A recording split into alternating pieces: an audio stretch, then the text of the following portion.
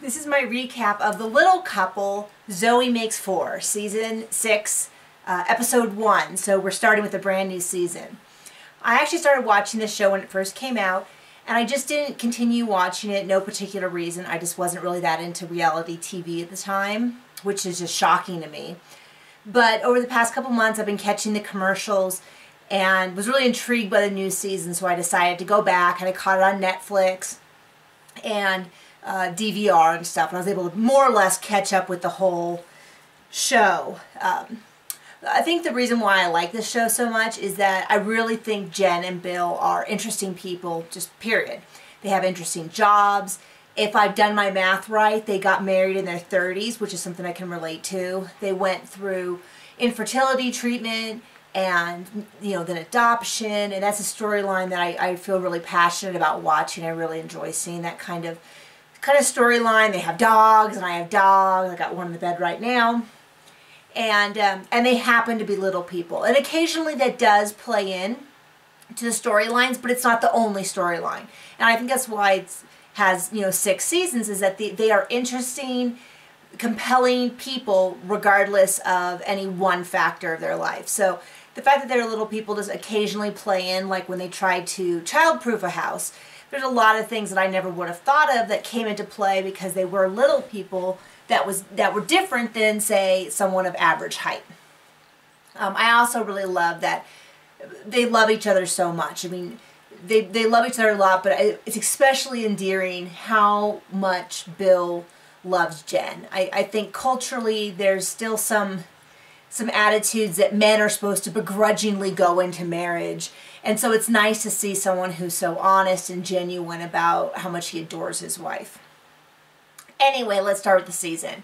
The season opens with Jen and Bill going to India to pick up their adopted daughter, Zoey. So their older son, Will, is going to be coming along, as well as the nanny. So they go over to India, and they arrive, and their first day is Sunday, which is Bill's birthday, is a holiday, and they can't go to the adoption agency, so they get a tour guide and go look around, and it's very interesting, and we do see a lot of poverty.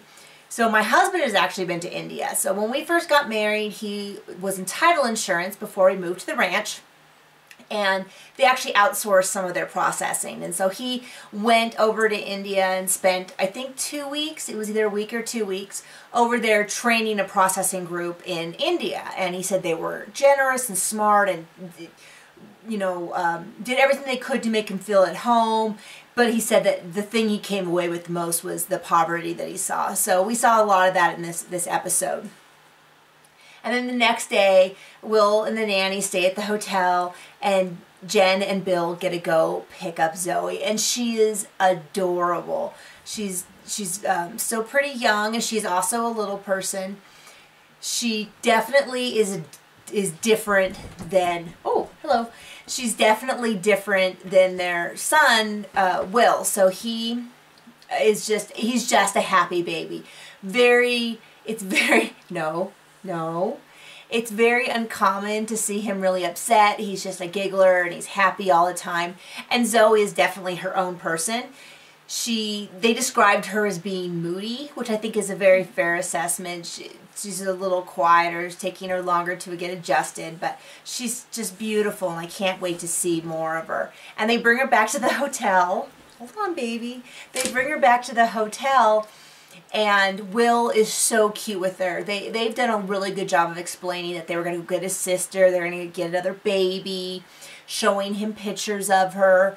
They have a room set up for her, and so it seems like he really gets that she's like his, like this is part of his family and that she belongs with them, because he goes over and tells her that he loves the baby and gives her a kiss on the foot and keeps bringing her toys. And it's just clear that in the nature of who he is, he's just this loving kid. And it was really sweet. Oh, I just cried and sniffled, and my husband looked at me and said, "What's wrong with you?" And I said, "It's just so sweet." So they get Zoey, and I guess it's a whole process of adoption, but they're able to, to have her, and they're going to go do some sightseeing. And this is where we get kind of the foreshadowing of of Jen being sick this season is in the previous 5 seasons, I haven't really seen either Jen or Bill just refuse to do something. Normally they're kind of up for everything, and you've seen them occasionally make accommodations about, well, they don't want to get too tired or this or that. But Jen flat out just says that she can't go do certain things, which really indicates to me that she's really sick. And they're not, at this point, they're not being real specific. She just says she feels unwell. She doesn't feel well, and she's just going to stay in the bus and all that. So I look forward to learning more about Zoey and learning more about their family. And for now, though, I'm going to go watch the season finale of The Real Housewives of Beverly Hills. So I'll see you later.